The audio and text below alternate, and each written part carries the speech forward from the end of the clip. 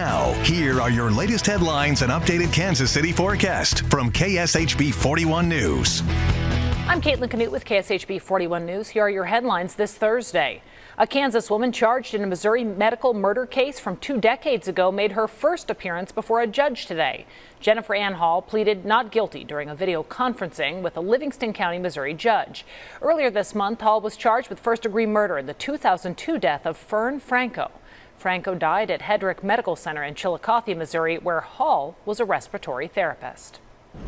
The hunt is underway for a gunman accused of shooting 2 people near UMKC's campus yesterday. That shooting happened around 5:30 p.m. It took place near 51st and Oak, and the vehicle that was shot ended up in the Whole Foods parking lot. That's close to several UMKC buildings and not far from the Country Club Plaza. Police said one of those 2 injured is in critical condition but stable. The other person is expected to be okay. Police don't have any suspect information right now, so if you know anything, make sure you call Crime Stoppers.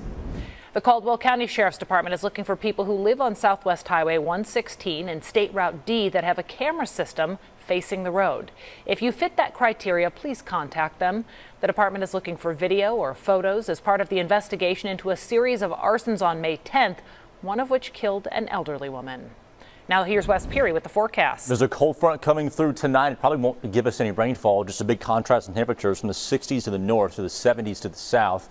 And then more of the same contrast, warmer air to the south, cooler to the north. There will be some thunderstorms that move through beginning probably after 10 o'clock Friday night, and then they'll continue throughout much of the day on Saturday. Still some dry time, not a washout on Saturday, but it'll be cool with highs in the 50s. Perfect for Saturday, 60s and sunshine. You can get your news and weather anytime at kshb.com.